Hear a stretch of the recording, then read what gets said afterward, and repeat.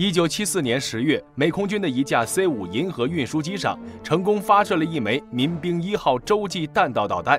这一事件直接导致苏联放弃与美国在核力量上的竞赛。同样让人不解的是，美国的空射洲际导弹自那时便没有了后续。那么这究竟是为什么呢？今天我们就来聊聊冷战期间美国疯狂的计划——空射洲际弹道导弹。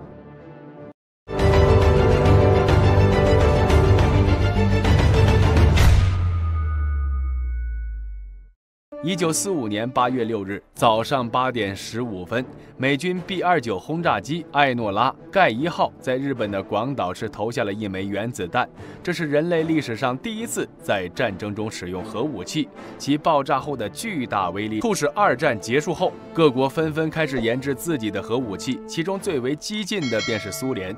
早在1936年，苏联专家就曾探讨过研制核武器的可能性，甚至决定要在1940年就造一颗原子弹出来，给当时的世界一点小小的苏联震撼。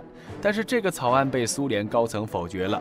1941年，苏德战争爆发，苏联大部分资源都用于战争，更没精力去关心研发原子弹的事情。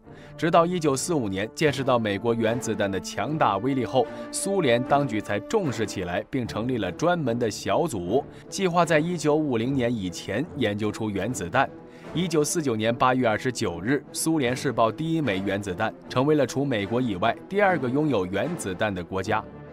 这里大兵说明一下，早期的核武器主要还是通过拥有超长续航能力的战略轰炸机，带着核弹飞到敌人领土上进行投弹，本质上还是一种威胁巨大的航弹。因此，要使用核武器，首先便要拿到敌人的制空权。既然都拿得到制空权，那么敌人的部署和规划也已经尽收眼底，打赢战争只是时间问题。此时投下航弹精准打击军事设备，要比投下核弹更具有战略意义。同样，如果没有制空权，哪怕再多的核弹也无法有效地砸到对手的领土上。因此，这一阶段的核弹对世界各国来说，其实并不具有真正的威慑力。面对这种问题，美苏几个拥核国家自然也是明白的，便开始尝试把核弹搭载在导弹上，也就是我们现在能看到类似民兵3洲际弹道导弹的陆基核力量。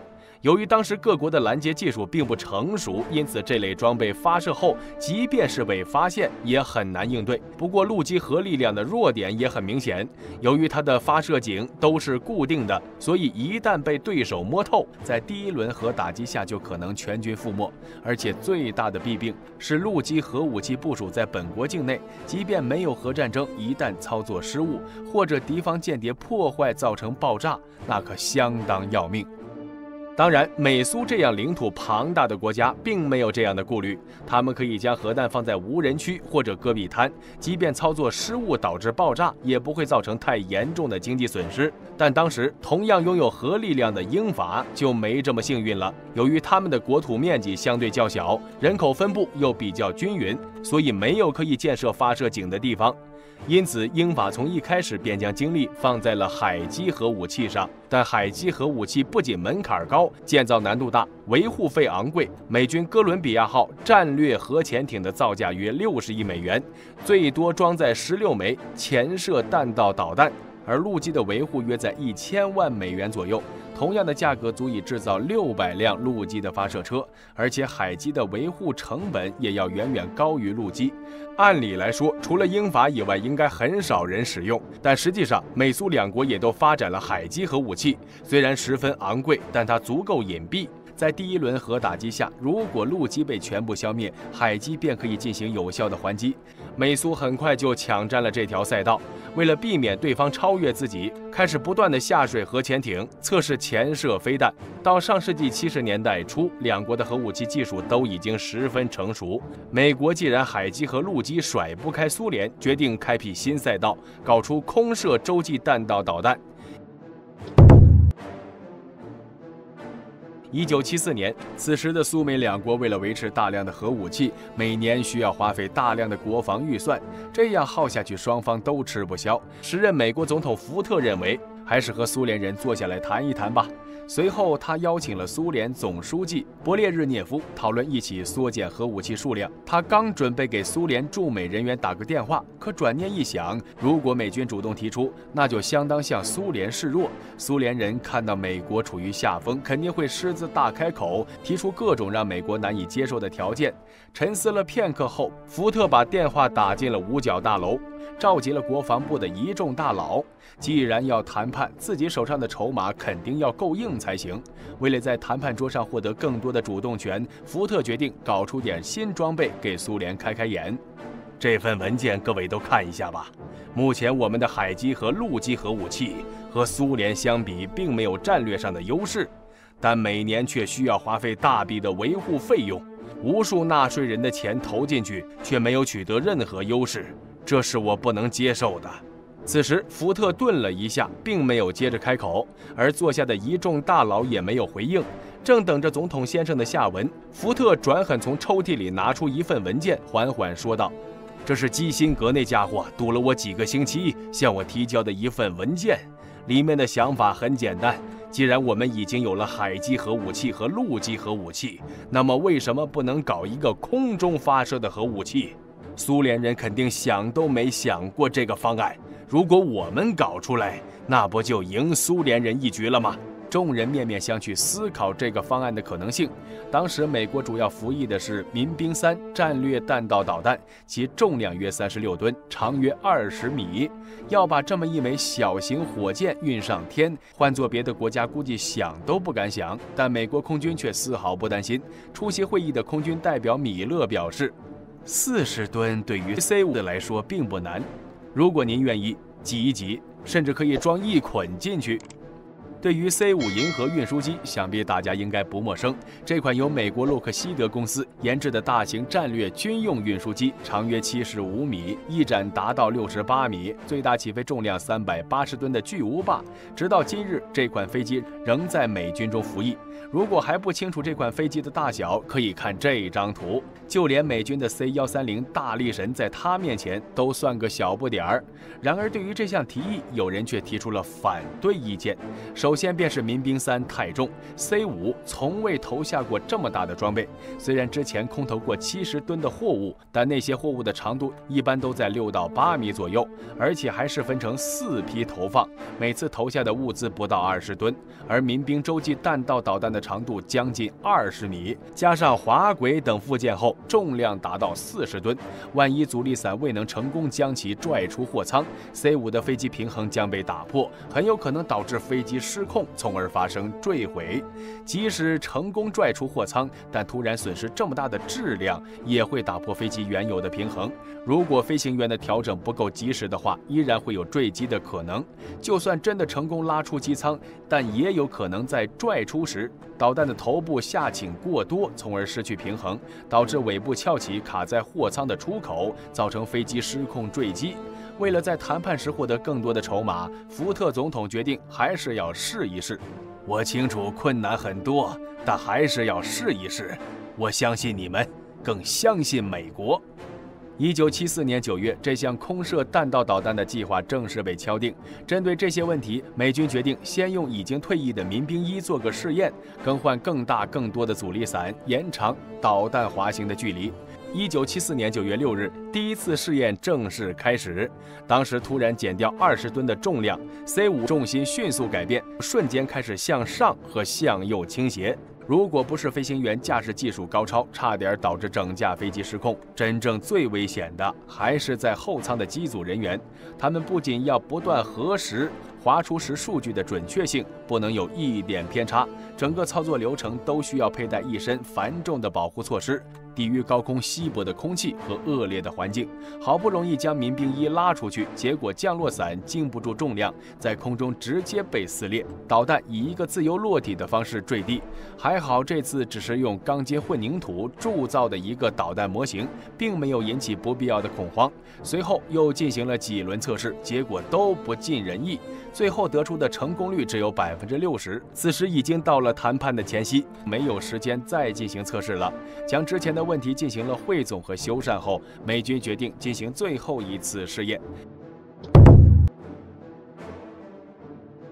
1974年10月24日，一颗民兵洲际弹道导弹被运送到美国加利福尼亚州圣巴巴拉郡的范登堡空军基地。为便于观测，弹体采用了橙色涂装，并未加装核弹头。工程师对这颗核弹进行了检查和组装。之后，地勤人员用挂车将其装进了一架编号69-0014的 C5A 银河运输机中。整颗导弹加上滑车共计33吨。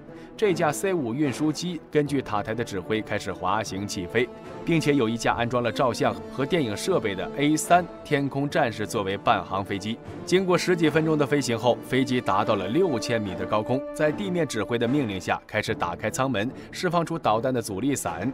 随着3具阻力伞的打开，安装在滑车上的导弹通过尾舱口被从机身中缓缓抽出。在基地内通过屏幕看到这一幕的研究人员纷纷屏住呼吸。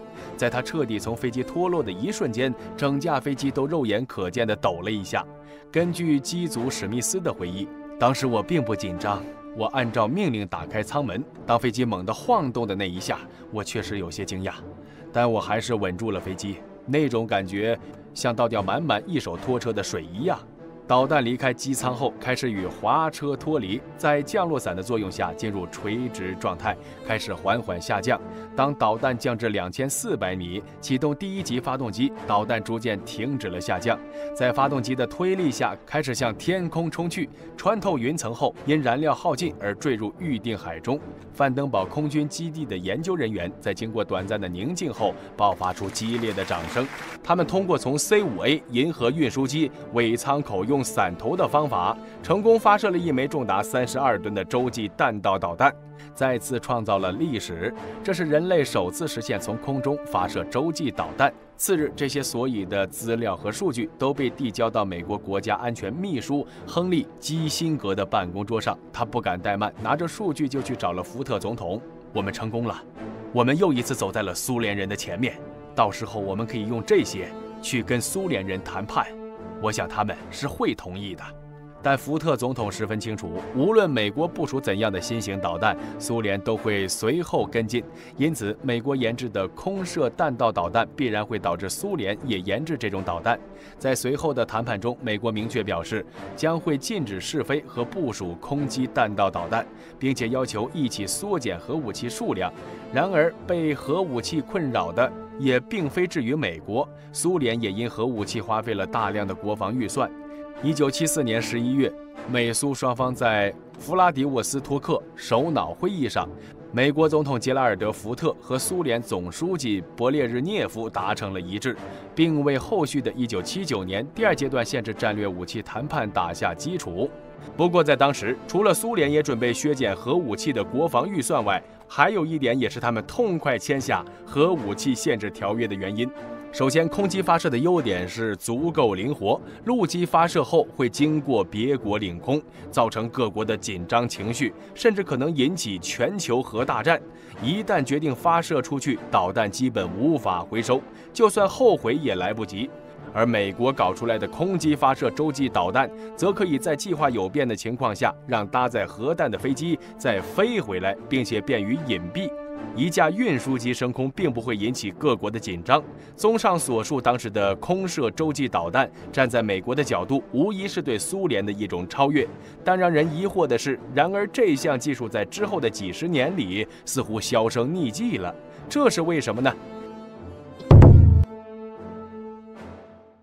关于这个问题，有些朋友可能已经猜到了。实际上，对于美国来说，这项技术并不是他们不想要，而是已经没有必要了。首先，当时美国会展开研究空射洲际导弹，是因为要在谈判桌上有足够的筹码，迫使苏联签下限制核武器的条约。其次，才是在技术层面超越苏联，避免核战爆发时，自家的发射井在第一波打击下就被摧毁，仍可以空射洲际导弹进行反击。但第二点，在美军的反导弹系统十分成熟后，就不复存在了。即便真的有导弹来袭，大概率都会在空中拦截，随后再用发射井内的武器进行反击，因此根本没有必要将导弹运到天上进行发射。当然，相关的技术似乎并没有被埋没。例如前不久美国试射成功的快速龙托盘化武器系统，这款系统就是把精确制导炸弹和空对地导弹等防区外武器捆扎在滚装托盘上，然后由运输机将其运至指定空域。到达后，再将内部携带的武器投出，整个过程和空射洲际导弹的过程类似。各位朋友认为，这是不是美国对空射洲际导弹技术的一种延续呢？欢迎在评论区留言讨论。我是大兵，我们下期再见。